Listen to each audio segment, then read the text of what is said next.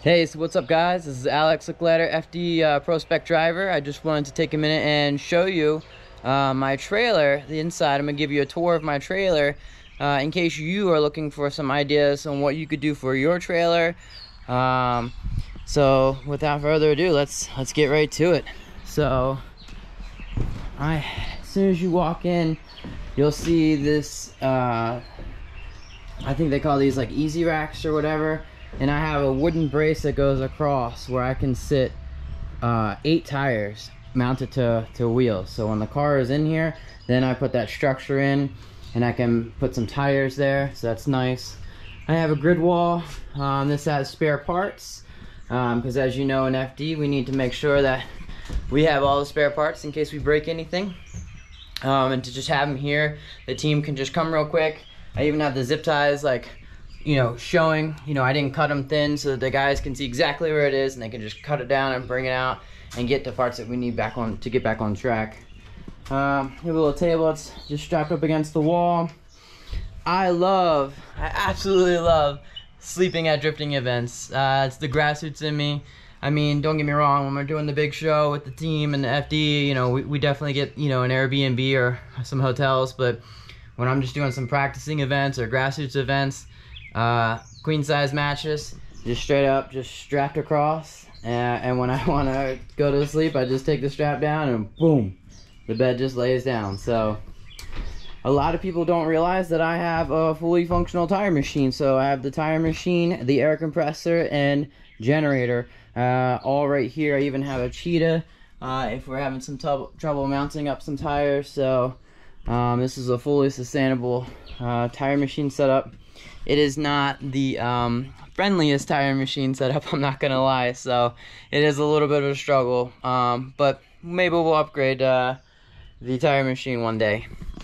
You can see right here I have 2 easy ups, one for at the pit and one for hot pits. So 2 easy ups there, got some gas cans, more spare parts up on the grid. Got some fans because in the summertime, your car, after each run, you want to be able to come in the pits and blow through air through the radiator to help cool it off. Got some spare diffs laying around in here, all the power tools.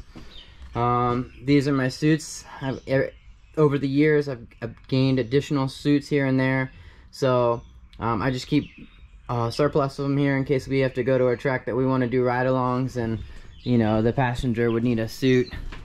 I have 2 Sparko bags, one for gloves and one for boots, so that's always just here.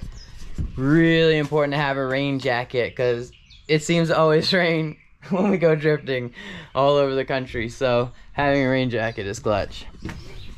This is kind of like my product and merch stand that I will sit outside to show people some of the merchandising that we sell.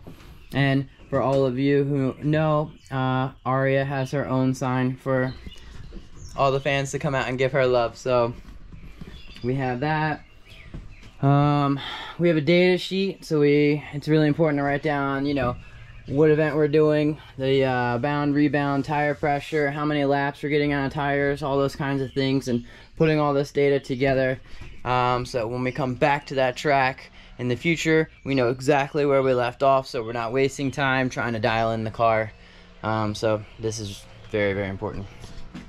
Some more spare parts. We have a spare radiator. We're very fortunate to have a spare dog box. Not a lot of drivers are able to have that, so it's really cool. Right here in the center we have our toolbox. I'm sure it's a little messy right now because it seems to always be. Got some NST t-shirts. What's up, Mike? But yeah, you can see we have all the tools that we need here. And actually, we really do have all the tools that we need here, which is really cool. And then finally, we have all of our containers, which really just kind of tell you what's inside of them. A lot of them are merch stuff, but we do have some smaller spare parts that we can't just put up on the grid walls and stuff. We have some specialty tools, you know, that are in the boxes and stuff. So, and then we have our radio system here. So guys can just go ahead and clip that up there. It's done. We got a couple different helmets across here, and food. Food's really important. I get hangry at the track. I don't know about you, but I gotta eat, and when I need to eat, we need to be ready. So having a little camp kitchen, it's just one of those Coleman, you know, flip up stoves. It's nothing fancy, but it works in a pinch if we don't have time to run out and get some food. And I'm always have little munchies here because I get hungry. So yeah, that's kind of about it. I wired in a light switch for my lights so we can turn on lights in the evening and stuff as we need it. But I just want to really take a time to take you on the tour and show you what an FD driver's trailer can look like. I'm sure there's some other guys who have fancier builds, and maybe some that are looking for inspiration on how to do their trailer. So if you guys have any suggestions, feel free to put them in the comments. I'd love to hear, you know, maybe some recommendations of what I could do here with some extra space that I have. But until then, I'll see you guys next time.